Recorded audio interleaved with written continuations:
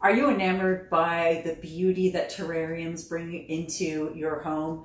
I have some great ideas to share with you for people that love terrariums but don't necessarily want all of the work of live plants. I'll talk about succulents, but primarily we're just going to talk about how you can use elements of nature to use these beautiful vessels in your home and be pretty much maintenance free. So let's just start with some of the different vessels that you can actually use as terrariums in your house. There's these beautiful glass orbs, that containers that have lids on them. I do like them for the indoor pieces because it keeps the dust out of your designs.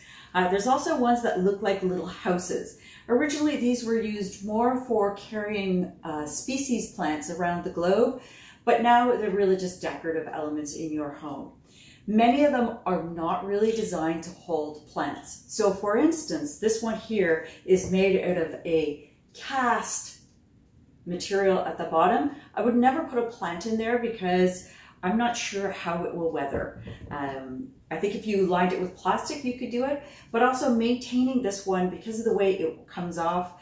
You have to lift the entire top off, and it's actually very hard to get things back in place. So this one in particular, I think is much better designed for a dry kind of element that I have created. Ones like this, they have doors, and I'll just show you on this one. It has a nice little door that you can access it and a lock. And this one here is just a simple, again, remove the lid. So let's just get into it and I'll show you what I've done in each one of these. So I'm just gonna move this over to the side a little bit to explain this one. So what I've done with this one is I've just used pine cones and I've just sort of put them in here, but the element that I've created that I think adds a little bit of creativity to it is I've also added twinkle lights. And the twinkle lights look really quite pretty from any angle that it's sitting in your room. So you can see right there, it's so pretty. And you can obviously add in a lot more pine cones. This is often the view that you see when I have it arranged in my home. And I'll actually do a still picture for each of these so you can see how I have them displayed. And the little edge here blocks the device that actually turns the lights on. I have invested in clear ones because I find the black ones just are too overpowering, but you can see it's a clear little twinkle light box. And you can just turn it on. This one actually has a timer on it as well. So if after 4 hours I leave the room, it will also turn off by itself, which is nice because it is very easy to leave some of these things off or on. So the next arrangement that we're going to talk about is this one over here. And as I mentioned before, the top actually comes off in one piece, just like that. And so that makes it very difficult for you to do a lot of arrangements in here because you have to very much get that top back on each and every time. Well, what I've done for this arrangement is I've gone out on my walks and I've collected beautiful driftwood. I actually have a project in mind that I'm going to use the driftwood for. I have a Christmas tree that I'm going to make it a driftwood. You can see this particular one is just a beautiful piece, and I see that as the future top of my Christmas tree. But for now, I didn't want to just put these in a bag and forget about them. I have a habit of doing that. So I wanted to use them in a way that I could see it all the time. So it reminded me of some of the good times I had while I was out on these walks. What I've done for this particular arrangement is I've put the driftwood all around the arrangement, and I have used battery operated candles. And you can see these candles actually have little wicks that are black.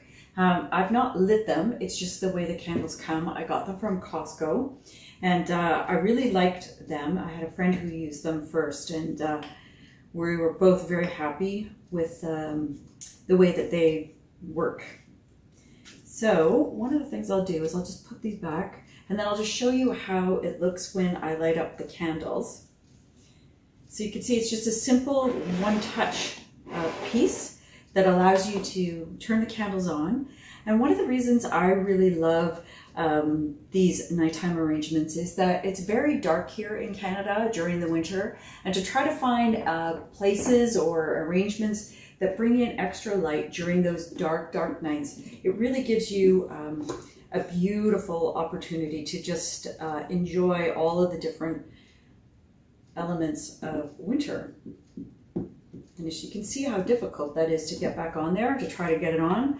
Once you get everything reassembled, it's not something that you want to actually touch too often. You just want to leave it and hope that things don't fall, as that one has. Anyways, it's just a great idea. I really do like how it looks. It's quite pretty, and I just have that on my dining room table, looking quite nice.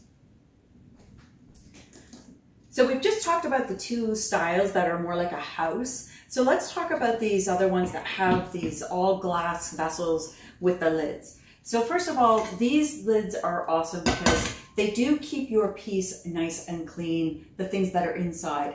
Now, the other thing that you should know about these is that if you are planning to put plants in here, you can't use succulents. The entire environment that will be created will be far too moist for your succulents and they will die. So if you want to use live plants, and I am going to try that, you need to use plants that are specifically designed for terrariums and high moisture, sort of tropical forest arrangements. For simplicity, you can also just put large items into a big vessel like this. So for me, all I've done is taken a very large pine cone that I own. And then I also have these very interesting, this is an apple and it's just made of like grapevine leaves. And it just works particularly well in here. It's simple. I didn't try to overdo this particular arrangement. I just made it simple. I did try lots of different things in it, but for now, I'm just keeping it simple, using large items in a large piece. So I will be making a live terrarium in this piece, and I will do a separate video on that. And we'll come back and we'll test out which plants work particularly well. But just know that if you use succulents, they will, just know that if you use succulents, they will die. You could try and see how it goes, but there's other vessels that are much better suited for succulents, such as this one here. This is another terrarium style. I use this one for succulents. It's nice, it's open, it allows the air, and you can build it and layer it so you can see all the different pieces underneath it. I'm not going to spend time on this. I'll do a separate video just on this terrarium. But again, I also collect different pieces on my walks that I use in these vessels.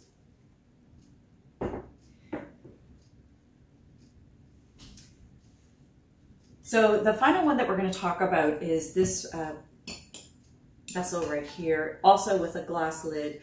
I look after these by cleaning just the outsides of these pieces. I've had this arrangement for 15 years, and I just every 5 years or so deconstruct it and rebuild it all, clean the whole vessel from the inside and out. But overall, it's such a low maintenance piece and it's so pretty. What I love is the way that the outsides of these pine cones actually look like little rosettes. And you can see the inside. This is just all pine cones that I have assembled and stacked so that the bottoms are actually looking out towards the viewer. So all I've done is I've started at the bottom and then used kind of like the arms of the pine cones to assemble and stick to each other, and I just built it by going around and around in the circle until I got to the top.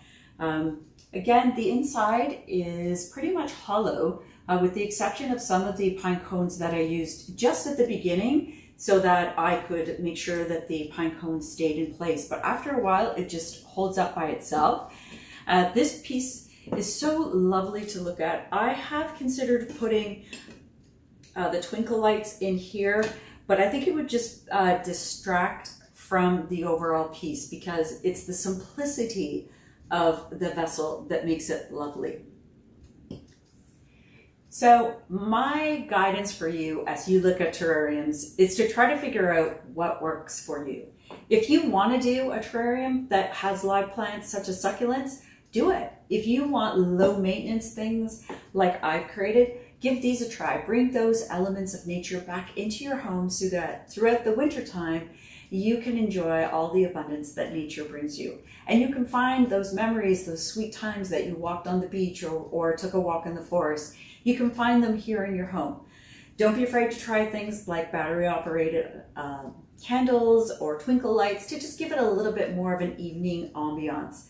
Keep things simple or keep them to one particular design element that you repeat so that your eye just finds peace and calm enjoying it.